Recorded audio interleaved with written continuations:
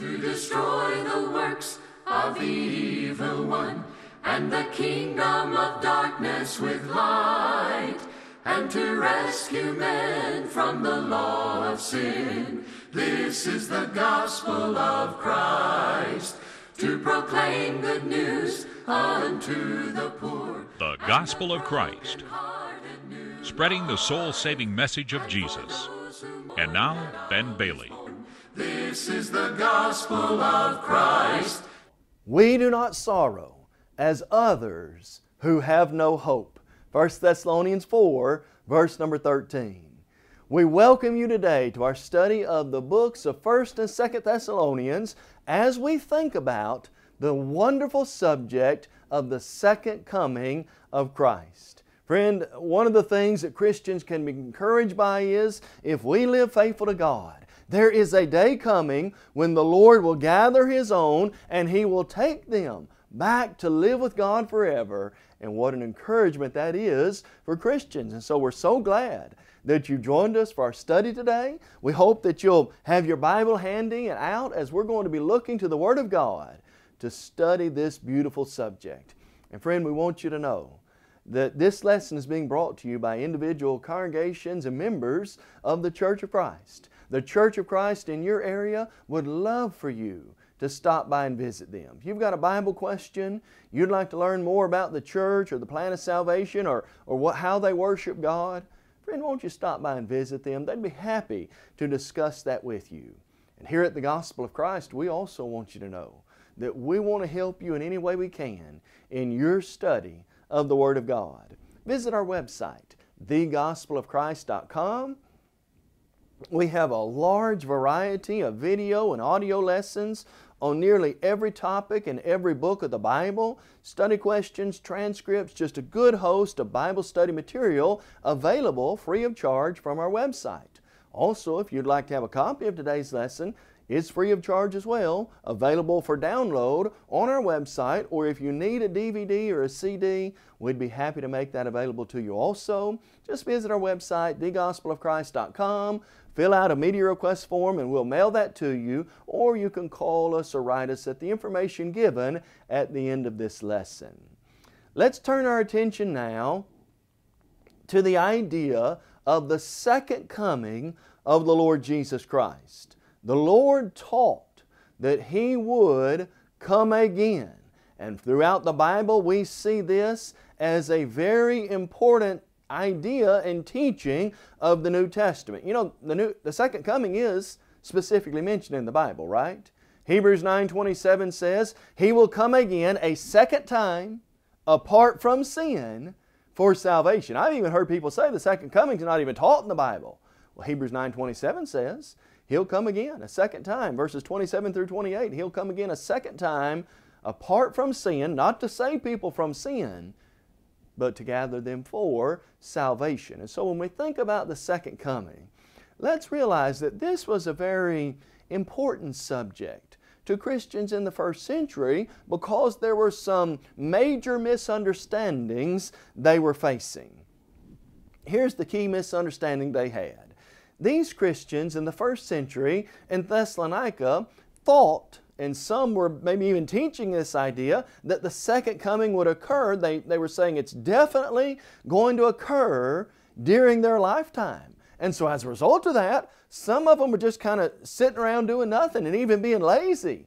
And Paul would say, hey, you've got to get back to work and live like a Christian. And so thinking that it was going to be immediately was a problem that some of them had during that day and age, placing a time frame on it, which we cannot do according to the Bible, for Jesus said, no man knows the day nor the hour. Matthew 24, verses 34 through 36. And thus there was a misapplication that went along with that, and it was this.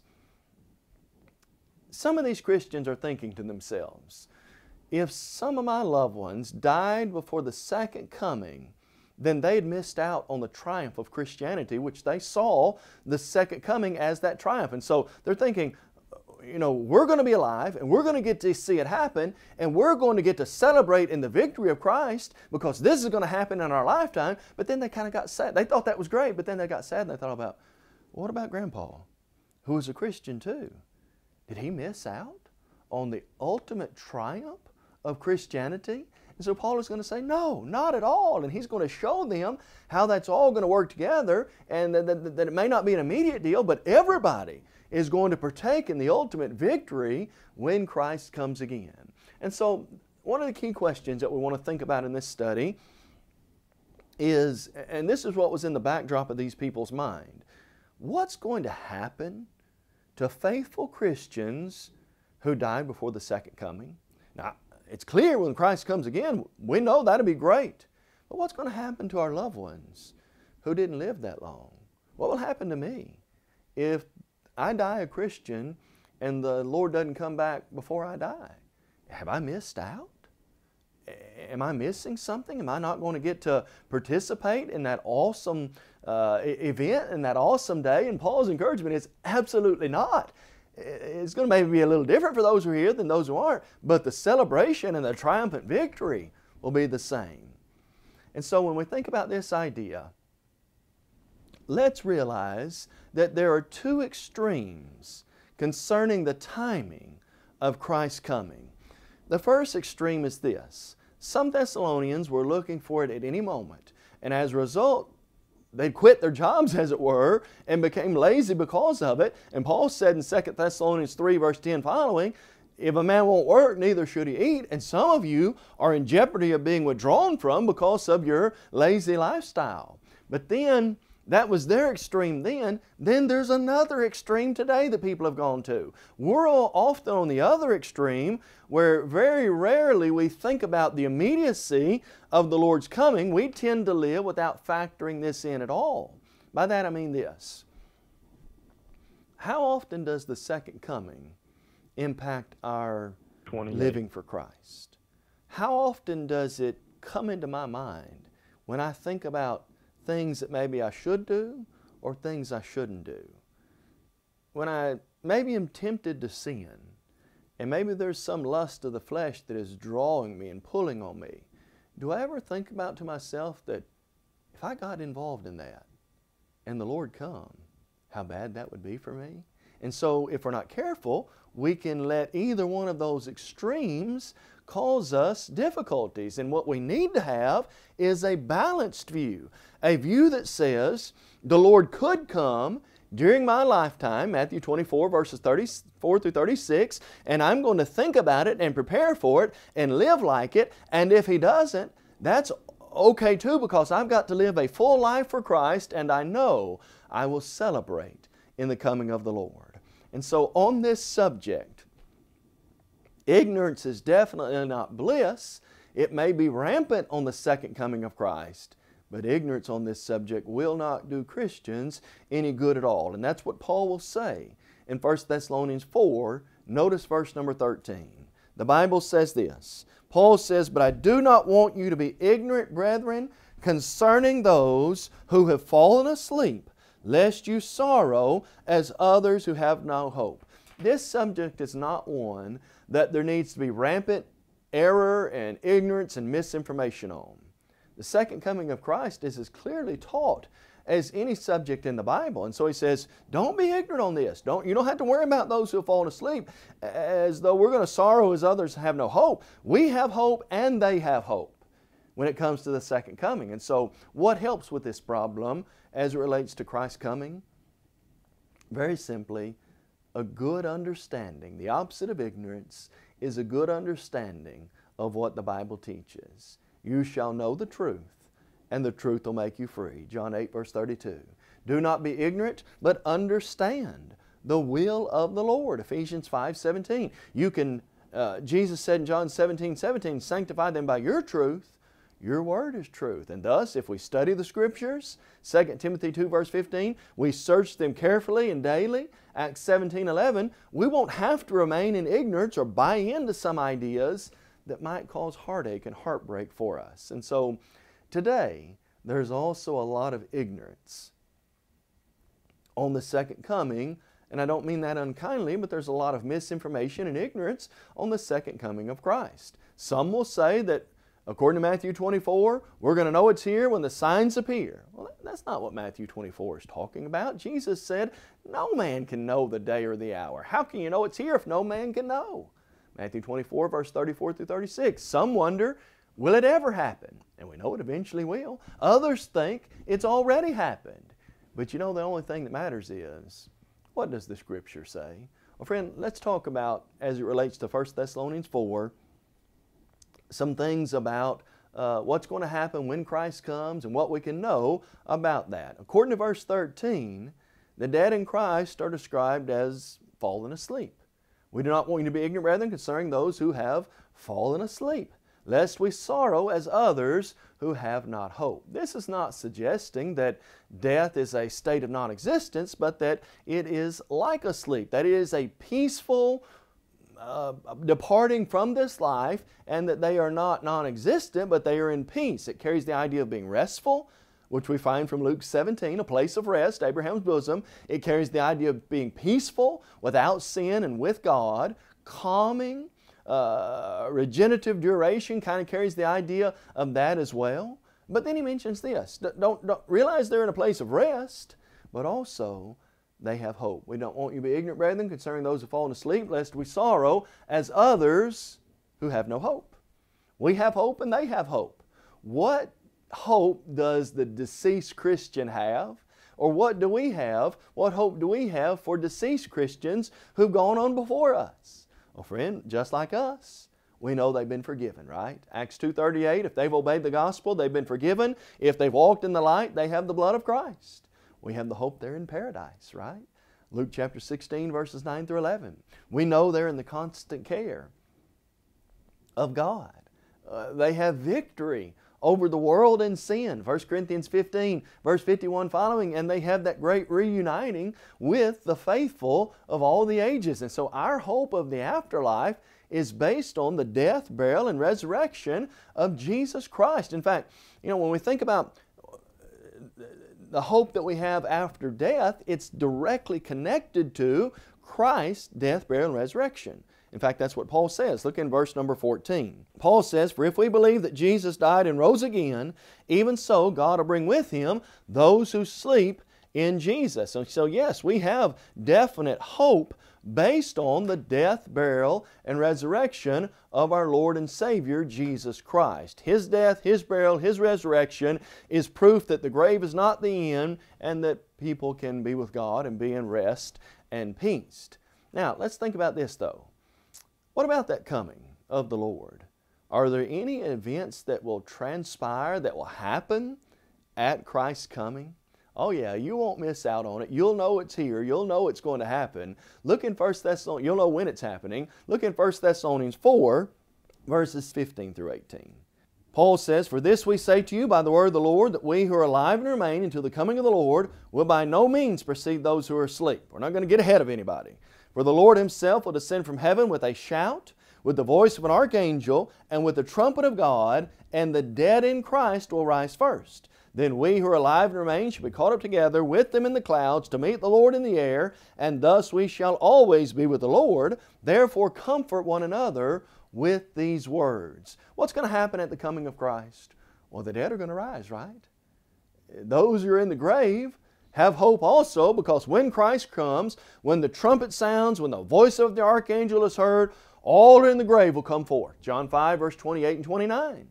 "And the Lord Himself will descend from heaven, and we will gather up with Him in the air." And so there are several things that are going to happen all kind of at the same time, as it were, but of the loved ones who've gone on, nobody's going to get ahead of anybody else, and we're all going to get to enjoy and partake in that. And so while the events surrounding Christ's coming are described in 1 Thessalonians chapter 4, verses 13 through 18, some of the timing of that as to when it's going to happen is dealt with both in 1 Thessalonians 5 and in another passage in Matthew chapter 24. And so I want to turn your attention to 1 Thessalonians chapter 5 and notice some things he'll say about the timing of that. Look in 1 Thessalonians 5 verse 1. "But concerning the times and seasons," again still talking about the second coming, "Brethren, you have no need that I should write to you, for you yourselves know perfectly that the day of the Lord so comes as a thief in the night. For they say, peace and safety, then sudden destruction comes upon them as labor pains on a pregnant woman, and they shall not escape. But brethren, you're not in darkness, so that this day should overtake you as a thief. He'll go on to say we need to be awake, we need to be alert. But think about these two illustrations that he uses here. What do I know about the timing? Well, friend, it's not coming with a RSVP that it's going to be on this day and this time. What we mean by that is this. Paul says it's going to come like a thief in the night. Now, when you think about that illustration, what's it trying to drive home? Suddenly, without warning is the idea. A thief doesn't call you at 9 at night and say, get ready, I'm coming over at 10 till 2 to rob you. Well, when a thief comes, you're surprised. You're caught off guard. You may not be ready. You may not even be where you could do anything about it. And then think about this illustration. This is a vivid one. For every parent, you can especially understand this. It's like labor pangs on a pregnant woman. I can remember times when my wife was pregnant and we'd be sitting on the couch watching TV, real peaceful, everything's going good. We're sitting on the couch having a good time watching TV, and she would reach over and grab my leg and I'd say, what's going on? Scary woman, what's going on here? Labor pain, just hit her all of a sudden. Well, what's the point? Suddenly, without warning, not something you can say, okay, I'm going to live this way until November the 3rd, 2022. Now, I'm not predicting a day, but just give this an idea. November 3rd, 2022, I can live like I want right up to this day, but on this day, I'm going to get ready and everybody's going to go home with God. That's not the way it works. God wants us to be ready always, is kind of the idea. Now, is there another passage that helps us with the coming of the Lord? Please hear this passage well. Friend, there's so many people who want to act like and teach and give predictions. We figured it out, we've put it all together, and you've seen it. I've seen it over the last few years, and you have as well. The Lord's coming on March 15th, 2018, some would say, or whatever date. Friend, hear me well today. Anytime somebody says to you a specific day or time, here's what you can do. Put a check mark by their name. They're a false teacher and a liar. How do I know that? Because Jesus told me so. Look in your Bible in Matthew 24, and I want you to look at what the Scripture says in verse 34 through 36. Jesus said, of all the things He had currently talked about, assuredly I say to you, this generation will by no means pass away until all these things take place. Heaven and earth will pass away, but my words will by no means pass away. Now of that final day, coming of the Lord, everything coming to pass. But of that day, that was the third question they asked Him. But of that day and hour, no one knows, not even the angels of heaven, but my Father only. Friend, I don't know how to say this any clearer than to say, if anybody says they know when the Lord's coming, they're a liar. How do I know that? Because my Lord said, no one knows. And if nobody knows, then friend, I need to let God be true and every man a liar. I don't know, you don't know, nobody else knows when the Lord's coming. God did not intentionally tell us. What He did tell us is this: what I say unto you, I say unto all, watch and be ready. God didn't tell me when, but He told me something more important. He told me no matter when it is, how to be ready for it. And that's what really matters. As we think about the second coming, of course, it ought not to catch us off guard. It ought to encourage us to lift up and encourage one another. We see that it comes with a sense of urgency. As we said, verse number 3, it's going to be like a thief in the night or labor pains on a pregnant woman. There's a sense of urgency. There's a sense in which it is sudden and unexpected. And so what is it that we're trying to really drive home about the Lord's coming? Friend, we need to always be ready. I don't know when it's going to be. I don't know all the details related to I don't have perfect knowledge of all of that. Only God does. But I know it'll be sudden. I know it'll be with a sense of unexpectedness. It may not be when we're 100% ready in the sense that, I know it's coming on this day and I've got my bag packed and ready to go kind of idea. Rather, we need to live ready every day. The second coming is something that it ought not to catch us off guard, is what the Bible teaches us over and over again. In fact, look in 1 Thessalonians chapter 5 And I want you to notice back what Jesus said in this context in verses 4 and 8 about not needing to be caught off guard concerning the second coming. 1 Thessalonians 5, look beginning in verse 4. Paul says, "But you, brethren, you're not in darkness." I've told you this. You're not in darkness, so that this day should overtake you as a thief. You're all sons of light and sons of the day. We're not of the night nor of darkness. Therefore, since we're not, let us not sleep as others do, but let us watch and be sober. For those who sleep, sleep at night. Those who get drunk are drunk at night. But let us who are of the day be sober, putting on the breastplate of faith and love, and as a helmet, the hope of salvation. Paul says, and the sleep and the day here, he's talking about those who are in ignorance on this subject and those who have seen the light and learned God's truth. We don't have to be in ignorance and darkness on this. Why? Because we have the Scriptures to teach us. And what does it teach us? Don't be caught off guard. Don't let it surprise you. Well, friend, let's think about this then. If I don't know when it's coming and I don't know the day, how is it that I can not be caught off guard by it? To live like it might come. That's how. To be prepared for it every day. It's a very simple idea. How do I make sure that it doesn't catch me off guard and I'm not like, whoa, I wasn't ready for that? Live every day like you're ready for it. That's what Paul's trying to get across here. You Thessalonians have got caught up in a lot of misunderstanding. Don't worry about your loved ones who've gone on before you. Everything's going to be okay with them too. Nobody's going to get ahead of anybody else in the second coming of the Lord. We're all going to get to enjoy it. And also, don't let it catch you off guard. Live every day in view of the second coming. What's that mean? Well, friend, think about this with me. I'm not predicting that it's going to happen, so don't take this the wrong way. But if the Lord did come right now, are you living like it? If the Lord come yesterday, would you have been living like it? The only way to be ready is to get ready. The only way to be ready for the second coming of the Lord is to get ready and to stay ready. And thus, this ought to cause us to encourage and uplift one another. And that's what Paul says in 1 Thessalonians chapter 5. Look in verses 9 through 11. Paul says, "For God did not appoint us to wrath." God doesn't want anybody to be lost and suffer His wrath, but to obtain salvation through our Lord Jesus Christ, who died for us, that whether we wake or sleep, we should live together with Him. Does God want anybody to go to hell and suffer His wrath? Of course not. God wants us to be saved. The Bible says in 1 Timothy 2 verse 4, God wants all men to be saved and come to a knowledge of the truth. God doesn't want anybody to perish, 2 Peter 3 verse 9. And so, no, God doesn't want anybody to suffer His wrath. He wants us to obtain salvation, to be saved.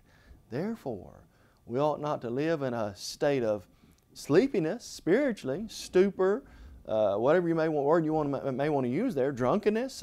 Instead, we want to live faithfully to the Lord each and every day. And so when we think about the coming of Christ, friend, it's a great day of victory. It's a great day of triumph. It's a great day of being ready to be with God for all eternity. Just imagine one day Jesus is going to come. That great shout, that voice of the archangel, the trumpet of God is going to be played, and all men everywhere will hear His voice. Those who have done good will go to the resurrection of life. Those who have done evil to the resurrection of condemnation. If I'm alive when that happens, what needs to be my main focus? Friends, so many people want to focus on when it's going to be.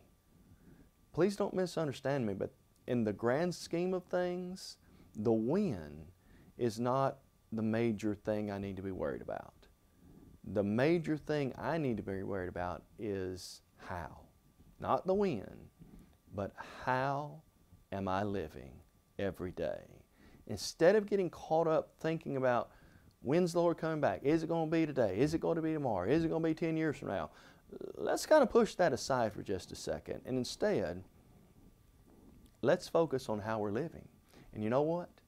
If I stay focused on how I'm living, let Him come. If I'm living like I ought to be living, if I'm living every day for the Lord, and I'm trying to do the best I can, and I'm trying to walk in the light, I'm ready for it no matter when it may be.